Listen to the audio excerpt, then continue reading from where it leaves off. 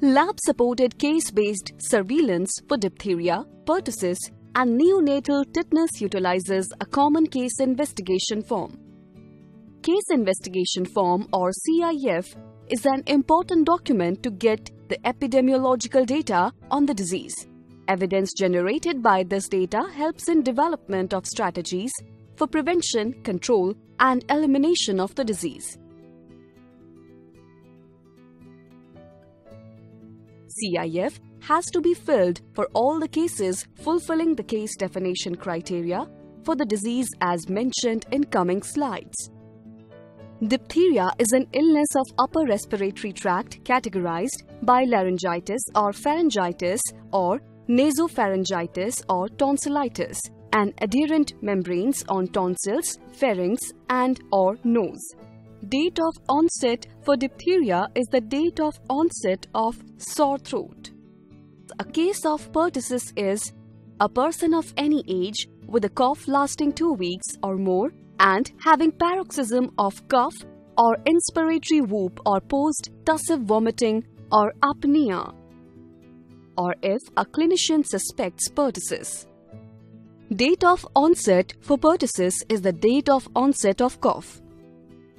A neonatal tetanus case is any neonate who could suck and cry normally during the first 2 days of life and who between 3 and 28 days of age cannot suck normally and becomes stiff or has convulsions or spasms or both. Or any neonate who died of an unknown cause during the first month of life. Date of onset for neonatal tetanus is the date of onset of inability to suck. Let's now learn how to fill the form through a pertussis case study. Here is the reported case study. You can pause the video and go through it.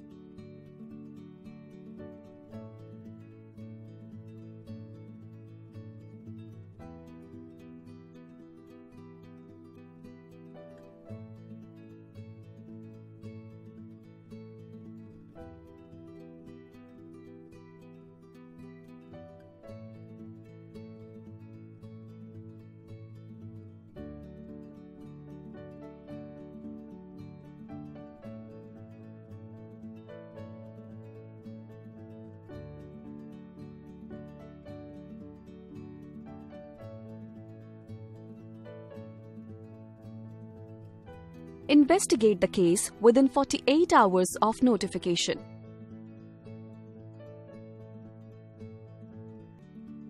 First section is on notification and investigation information. This section is important to understand the sensitivity of surveillance system to detect the case early and to investigate the case within 48 hours of notification. Encircle PTS since this is a case of pertussis. The case was notified on 15th April and was investigated on 16th April. Health facility type and setup help in assessing the health-seeking behavior of the community and guides further fine-tuning of the network. Date of birth, address, and mobile number should be filled correctly. Case identification details are important to trace the case for epidemiological investigation and for public health interventions. There is no history of hospitalization in this case. Vaccination status is important to understand the level of protection that is there for the diseases. Encircle the vaccine doses received by the case along with the source of vaccination status.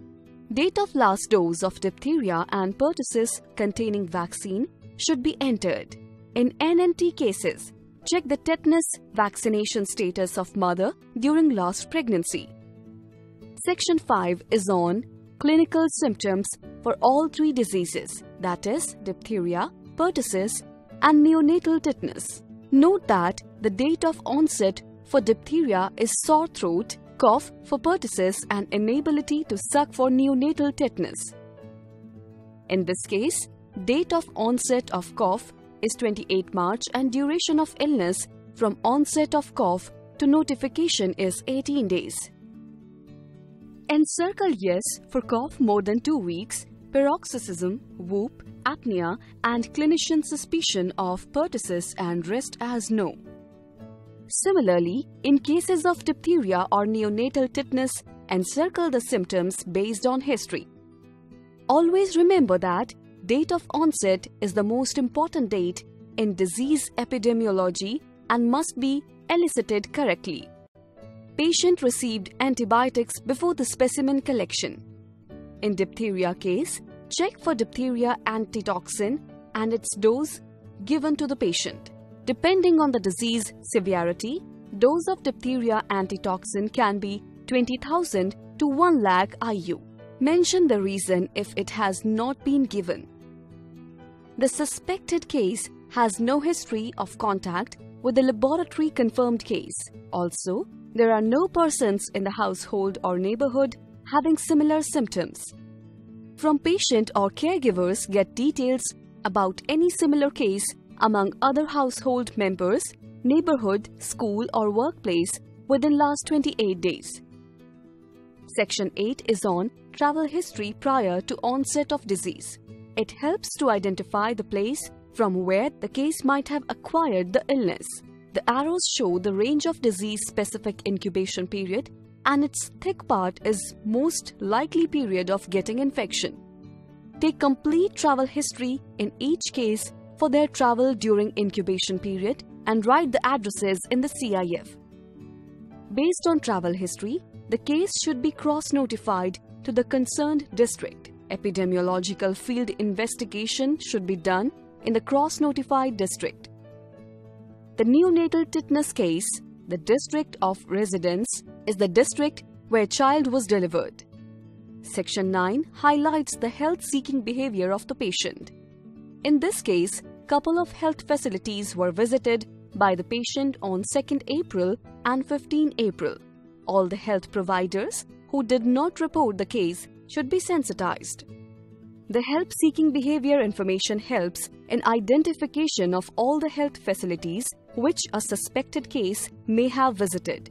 This information helps in sensitization of health facilities for timely notification of suspected cases as well as reprioritization and expansion of the reporting network. In the Section 10, fill in the details of specimen collection. Remember to mention reasons if sample is not collected.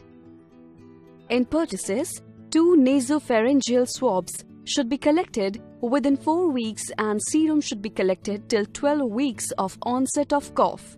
In diphtheria, 2 throat swabs should be collected within 4 weeks of onset of sore throat. No sample has to be collected in neonatal tetanus case as its diagnosis is clinical one.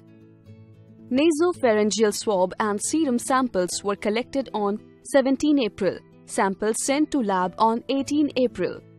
Once lab result is available, DIO or SMO office should share it with patient and health facilities. Active case search in the community is important to identify all the suspected cases, contacts as well as the susceptible for early intervention. The ACS should be done using BPD ACS format. Important components of ACS are number of individuals verified, number of suspected cases found, number of contacts identified, number of contacts received antibiotics, and number of susceptible vaccinated. In Section 12, DIO or SMO need to update the CIF.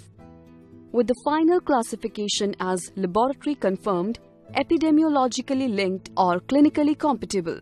Rejected means not fulfilling the case definition of the disease and no EPID number should be allotted to rejected cases. In NNT cases, encircle confirmed NNT if the case fulfills case definition.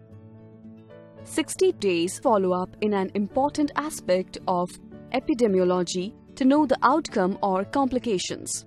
Ensure that all cases of diphtheria, pertussis, and neonatal tetanus cases get followed up telephonically after 60 days of onset of illness. Section 14 is the last section. Encircle the complications observed or found at any time during illness or during follow-up for the concerned disease. IPID number is a unique ID allotted to all the DPT cases by DIO or SMO office. It is 16-digit alphanumeric Unicode. It consists of disease code as DTH, PTS and NNT, followed by country code, state code, district code, year of onset and case serial number. Here are examples of IPID numbers generated for the case of diphtheria, pertussis and neonatal tetanus. CIF provides important epidemiological details about the disease. Keep the CIF updated with information as and when available with DIO or SMO office.